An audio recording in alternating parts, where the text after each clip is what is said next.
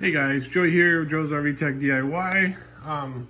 There's some people out there that have water heaters and you're having a problem, you're not getting any propane, and then you're trying to figure out, well, which gas valve do I actually need for my water heater? This video should help with that. I'll post links down below too where you guys can purchase these water heaters. I actually sell them on my website, and I can also post some affiliate links for you guys to check out and see about getting you guys the best pricing. And I'll put model numbers and stuff like that for what they fit, so that it eliminates some of the confusion for when you guys are ordering. This specific regulator right here is what you typically find on your Atwood style RV water heaters. So you want to buy this with the brass fittings installed already. So because it can be very challenging to remove them and reinstall them. And what you'll find sometimes is people will think they need a new LP gas regulator, and this little orifice right here is removable. And sometimes that's what your problem is. But what you don't want to do is stick a needle through it, because it will actually change the flow of gas and it can be very dangerous. So that's why I say just go ahead and buy one with the brass fittings already on it. This also fits the Dometic, because Dometic did buy Atwood. So it is the same style regulator. There's just different variations from what we're hearing. And I'll post links to all the different variations that I can find for you guys using some of our software that we pay to use to identify the proper parts for the proper model numbers. When you are installing this, you'll want to make sure that you do not put Teflon tape on any fittings that have like this cone end. It's a flared fitting. It attaches to the actual gas line itself, and they're flared fittings. They don't need Teflon tape when you install them. Another thing too that people don't know is that these pieces here are actually replaceable, and a lot of the times that's all that needs to be replaced. And you can see, you just remove them with these Phillips screws. Now you got to be very careful doing this, but they do also sell these parts. I sell them, and many other people do too. We'll post links for them in case you just want to replace those and not have to worry about unhooking your gas, so your propane system. Because when you unhook your propane, as far as turning it off, I recommend turning it off and then unhooking it from the tanks themselves too, and then burning off any residual propane in the lines with the stovetop until there's nothing left, so that when you open it, there's not the existence of propane and creating a potential dangerous environment. That being said, this fits most Dometic models and the Atwood models, but we will post links below with model numbers so you guys can figure out which one's which. Now moving on here, this one here is what you typically find on a Suburban water heater. And when we buy these in bulk, you can't typically buy these in like a packaged unit.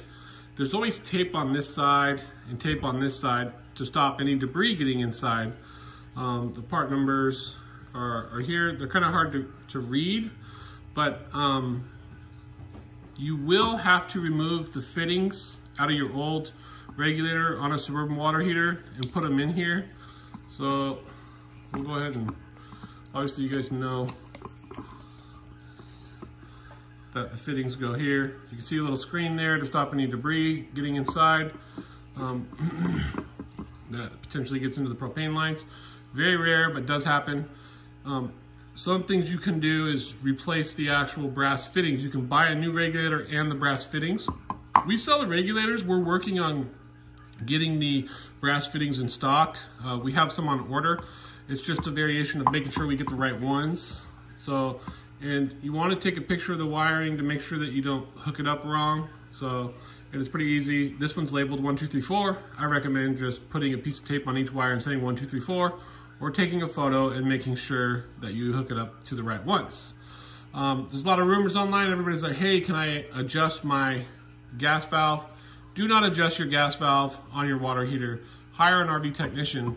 And my recommendation, honestly, is if you have a problem with your water heater and it's a propane issue, you should probably hire an RV technician to replace these, because he's going to be able to do an LP manometer test, a gas drop pressure test on the system to make sure that there's no leaks when it's done. This is something that the average person hasn't been trained how to do, and most people will just use soapy water and spray it around these fittings and make sure they don't have any leaks. That's something you can do. It's not advisable, but the big thing is when changing these propane valves, you don't know if you have any other propane leaks in your RV, and it's recommended that you get a LP manometer drop pressure test on your RV annually. There are other propane tests, leak detection tests that you can do besides just using a manometer, but it's always normally done by an RV technician. Some states actually have laws, and you have to be propane certified in order to work on propane systems on RVs, and you also have to be propane certified to do a propane leak test. So the Suburban gas valves are a little more difficult to change, to be honest with you guys, from my experience. And I've been an RV technician here. We're going on 22 years now. I've changed, I can't even tell you how many of these I've changed, and then where I'll be working on it. And I either can't get the brass fitting out, or I'll tighten it and I can't get it lined back up. And then getting the propane line on itself can be a little tricky. So it is a pretty advanced job, but if you're looking for a good price and you just want to have the part on you in case it ever does fail, or maybe you just want to supply the part for the RV technician doing the job, it's a good thing to have in your RV in general, because these do fail. And if you were out on an RV trip, say you went to the beach with your family and your hot water heater stopped working and you needed a propane gas valve, basically your whole trip is kind of ruined as far as having hot water, all because you don't have this part. So all you realistically need to do is start finding model numbers on basically anything and everything on your RV that fails most commonly.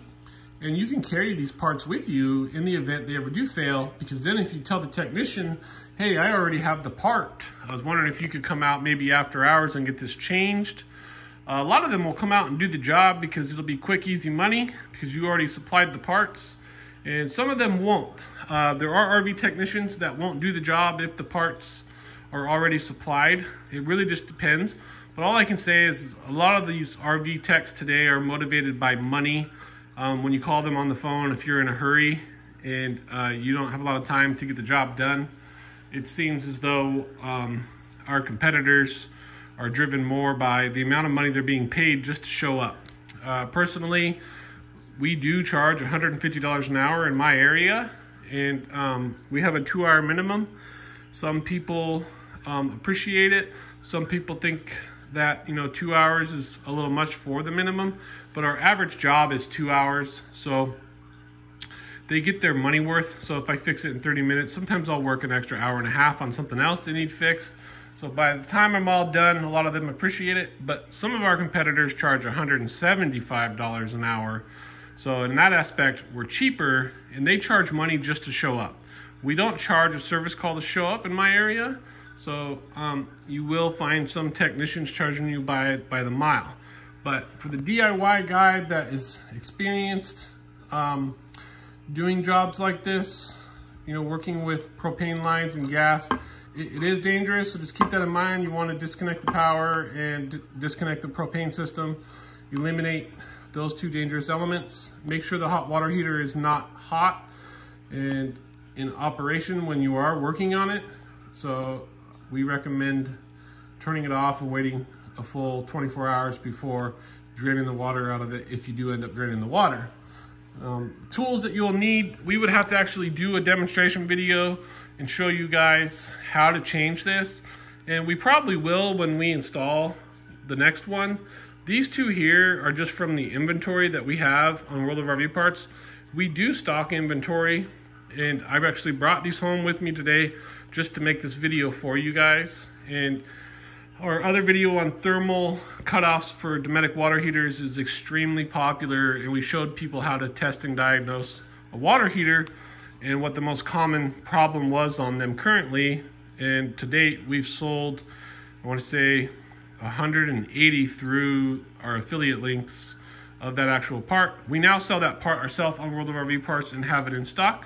So if you guys are needing water heater parts on World of RV Parts, we do have these parts available. And we have a lot of other parts available as well that we do stock. Till next time, safe travels. Be sure to subscribe. Thanks for watching the video.